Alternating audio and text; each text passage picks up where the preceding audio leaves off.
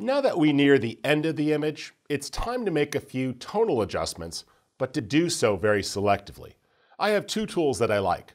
I'll often add a curve, which allows me to target different exposure areas quite precisely, and for the ultimate in control, I'll use dodge and burn to literally paint in lighter shadows. Here's how. Let's start by taking a look at the tone curve. Now, the tone curve is quite versatile and can be used for color correction tasks. For example, if I want a little bit more green in the middle, I can start to lift that up and you see how it shifts the greens, but be careful and be subtle. Let's double click to reset that. However, if you click on the white icon here, you're making a change across the board. And this is pretty typical. What I'm going to do is click to add a couple of control points.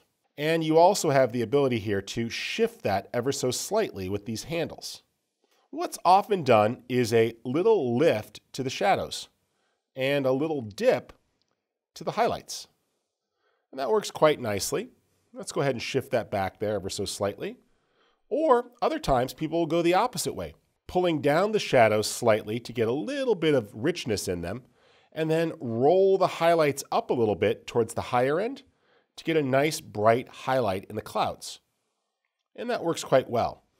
These little midpoints here are quite useful if you need to shift the shape of the overall curve. And I like that there. That little S curve has just done a nice job of adding a good bit of contrast in just the right places. Now, if you have to get super specific, make sure you take a look at Dodge and Burn. This tool is all about painting. Click the Start Painting button, and you'll see two major options, lighten and darken. Now, you can adjust the overall size of the brush as well as the intensity or strength. I'm going to paint with a lower intensity here, but lighten the rock face. And as I paint with multiple strokes, that helps bring out the mountains. Let's go with a little smaller brush here and paint a little bit on some of these vegetation areas. There we go. And you see I can lighten those up. Similarly, I can choose darken, and this can be useful to darken down areas, maybe the path here a little bit towards the bottom, or in the corners just slightly.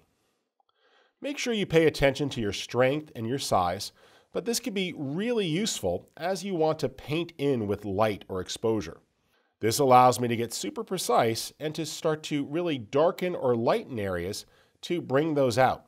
For example, let's paint across the surface here of the mountain to tone that down. And you see it makes a nice change. If I want to, I can paint a little bit here on the peak and brighten that up. My general suggestion, though, is work with a lower strength setting. If you realize that it's something you don't want, just choose the erase option and you can now paint away to remove that change. So if I don't want this change down here, I can erase it before it is applied. Now, once you're ready, click the Done button. It's right up here in the top toolbar. What that will do is apply it, and you'll see that those light changes are added into the image itself. Now, a lot of times, I find that after doing that, it's a bit strong. If we toggle that on and off, we can really judge the change in the scene. Rather than having to go back in and erase and start over, just use the amount slider. Again, it's often easier to overdo it and then back it off a little bit afterwards. That's really the secret to a lot of HDR.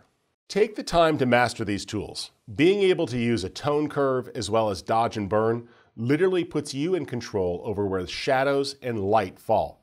And after all, with HDR photography, it's about just that, the dynamic range, which is all about light and exposure. By taking the time to master these tools, you can get the precise results that you want.